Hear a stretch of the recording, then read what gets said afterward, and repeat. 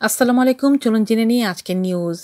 বিয়ের অনুষ্ঠানে কনের আসনে ভাবি অতঃপর যা ঘটল, চলুন জেনে নিই বিস্তারিত নিউজ থেকে।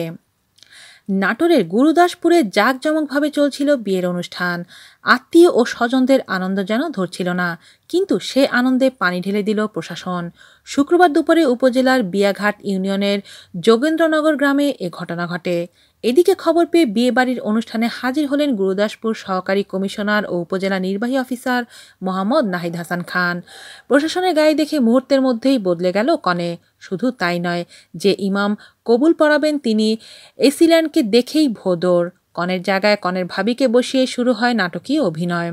ওই কনের ভাবিকে কনে বলে পরিচয় দিলে তাকে এবং কনের ভাইকে আটক করে জিজ্ঞাসাবাদের জন্য নিয়ে আসা হয় উপজেলায়। জিজ্ঞাসাবাদে জানা গেছে কনে বিউটিকে পালিয়ে দিয়ে তার ভাবি শ্রাবণী কনে সেজে কনের জায়গায় বসেছিলেন।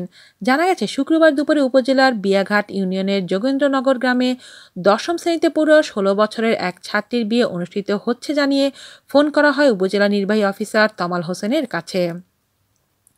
পরে তার খবরে উপজেলা নির্বাহী অফিসার মোহাম্মদ নাহিদ হাসান খান ওই বাল্যবিয়ের অনুষ্ঠানে গিয়ে কনেকে না পেয়ে কনে সেজে বসে থাকা কনের ভাবি ও তার ভাইকে আটক করে নিয়ে আসে। পরে তাদের ৫,০০০ টাকা জরিমানা করে মুচলেকা নিয়ে ছেড়ে দেওয়া হয়।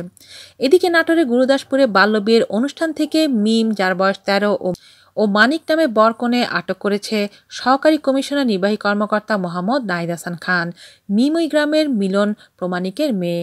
সে কাটিকাছা স্কুল অ্যান্ড কলেজ থেকে ২০১৯ সালে জিএসসি পরীক্ষা দেবে বলে জানা গেছে শুক্রবার রাত ৮টার দিকে ৯৯৯ নম্বরের মাধ্যমে তথ্য পেয়ে মসিন্দা ইউনিয়নের রানীগ্রাম থেকে তাদের আটক করা হয়। ওই সময় প্রশাসনের উপস্থিতি টের পেয়ে সবাই পালাতে সক্ষম হলেও বরকনেকে আটক করা হয়। আজ এ পর্যন্তই। আল্লাহ হাফেজ।